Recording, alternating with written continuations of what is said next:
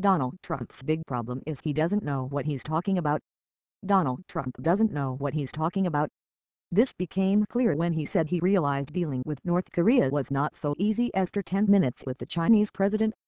Dealing with complicated problems is an occupational hazard faced by outsiders in all fields, and there's never been a president who is more of an outsider to the realm of public policy.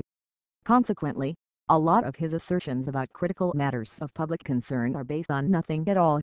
As president, he is fitfully coming into contact with concrete policy choices, actual information, and well-informed people. And it's making a difference. That's the dynamic behind many of this spring's jarring policy reversals on backing out of NATO, Chinese currency manipulation, and relations with Russia. And to the extent that Trump is replacing ignorance with information and bad policy with good policy, it deserves to be celebrated rather than mocked. But the wild swings themselves are disturbing and have consequences. And Trump's actual habits around issuing ignorant pronouncements and failing to obtain sound information don't appear to have changed. Most fundamentally of all, Trump's laziness and ignorance leave him easily manipulated. Some of the things he's learned since taking office aren't true, like when Paul Ryan convinced him Republicans had to do healthcare reform before tax reform. And as his equal opportunity openness to both new information and new information become clearer to all interested parties, the race will be on to manipulate the president and incite further chaos in American public policy. Trump didn't realize being president is complicated. Trump's basic worldview, as articulated on the campaign trail, was that all the major dilemmas of American public policy had easy solutions. The reason the problems had not been solved already was that America's political leaders were too stupid, too corrupt, or too politically correct to solve them. This is a reasonably widespread view of things among the mass public, but as Trump has been discovering since taking office, it's not true. Trump announced in February that nobody knew healthcare could be this complicated until he sat down to look at legislative options. Earlier this week, he explained that he'd changed his mind about North Korea after speaking to Chinese President Xi Jinping because after listening for 10 minutes, I realized it's not so easy. Having talked it over with his economic and foreign policy advisors, Trump has realized that China stopped manipulating its currency some time ago, and that slapping the country with an official currency manipulator designation would impair cooperation on other issues, like the aforementioned North Korea.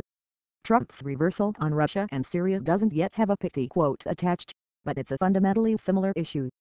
During the campaign, Trump again and again called for the United States to take a tougher line on Iran and a softer line on Russia.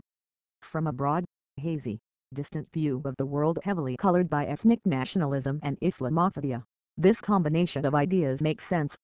But the real world is, well, complicated. Trump's desire to cozy up to the Gulf states and confront Iran led very quickly to conflict with Moscow, which anyone could have explained to candidate Trump had he cared to ask. Trump decided the Export-Import Bank is good after talking it over with the CEO of Boeing, and a handful of high-level meetings have convinced him that NATO is worthwhile after all. Trump still hasn't learned how to learn. A lot of this is change for the better, but the fact that it keeps happening suggests Trump has not really internalized the key lesson. Peter Baker of the New York Times reports that only after he publicly accused Mr. Obama of having wiretapped his telephones last year did Trump ask aides how the system of obtaining eavesdropping warrants from a special foreign intelligence court worked. One particularly chilling example of Trump's casualness about information gathering is that Michael Crowley and Josh Dawsey report he was asking aides for information about why Assad would use banned chemical weapons only after American Tomahawk missiles had destroyed Syrian military targets. The shocking truth is that it's probably Trump's own rhetoric about Syria in particular and chemical weapons in general that led Assad to think there would be no consequences for violating his 2013 agreement.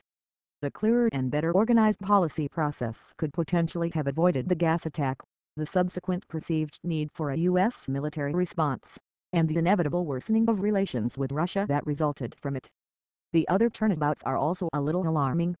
Like Trump, I am not deeply versed in East Asian security issues and long had a fuzzy impression that China could make North Korea do basically whatever it wanted. Then I went on a journalist's tour of China, organized by the Chinese government, during which Chinese officials argued fairly persuasively that this is wrong. But I didn't just take their word for it. Having had my thinking challenged, I went and checked to see if credible Western experts agreed, And indeed they do. After all, one problem with simply changing your mind after talking to a well-informed person is that lots of well-informed people are nonetheless wrong for pushing a partial agenda. In my experience, business lobbyists on both sides of the export-import bank issue are deeply informed, better informed than I am, for sure, and make somewhat persuasive arguments. Trump tends to resolve this kind of situation by simply agreeing with the last person he talked to. Trump is learning things that aren't true. The fundamental problem here is that what Trump learns is sometimes actually bad information. Baker also reported that before becoming president, Trump had never heard of the congressional procedures that forced him to push for healthcare changes before overhauling the tax code. One reason Trump had never heard of these procedures is that he was not familiar with congressional procedure. But another reason Trump didn't realize that procedural rules in Congress forced him to push for healthcare changed before overhauling the tax code is that this isn't true. Since becoming president, Trump has several times referred vaguely to complicated statutory requirements that forced him to prioritize Obamacare repeal. His explanations of this are invariably fuzzy because in fact there is no statutory requirement for him to do healthcare reform before he works on tax reform. Instead, this healthcare before tax reform idea was simply Paul Ryan's legislative strategy. Ryan wants to pass a tax reform plan with a party line vote, which means he needs to use the budget reconciliation process to avoid a Senate filibuster. You can't write a reconciliation bill that increases the deficit over a long term. So Ryan's plan is to repeal the Affordable Care Act, which, among other things, would sharply reduce taxes on the rich, but would avoid increasing the deficit since the cuts will be offset by spending less on insurance for the poor and middle class. Then, having locked that tax cut into place, Republicans could move on to a revenue-neutral tax reform using the lower revenue number as the baseline. Ryan has his reasons for wanting to do it this way, and those reasons to involve procedural arcana. But nothing is being forced on anyone here. It's simply a choice he made and then apparently tricked the president into endorsing. Things are going to keep getting harder. Trump is currently dealing with extremely difficult issues for the simple reason that he is the president of the United States and the issues the president deals with are generally complicated and difficult. But in all honesty, he hasn't yet handled any truly hard cases. Even something as tough as a North Korean nuclear test or a Syrian chemical weapon strike is, fundamentally, the right issue that the professionals in government have had a long time to chew over. What inevitably happens over the course of an administration is that some genuinely unpredictable crises emerge. There could be an infectious disease outbreak, a revolution in the capital of a friendly autocracy, or a recession, or a bank failure, or a terrorist attack. Unforeseen crises truly put a leader and his team to the test, drastically altering the policy space and creating opportunities to push new agendas. Sometimes, as with the Obama administration's response to the Ebola outbreak of 2014, a crisis can be successfully resolved by persevering with an approach that is met with initial criticism on Capitol Hill and cable news. Other times, a crisis can be an opportunity for people with strong opinions and poor judgment to push the country into a reckless misadventure, as with the Bush administration's invasion of Iraq. Based on what we know of Trump's decision-making, it's difficult to imagine him doing the former and very easy to imagine him doing the latter.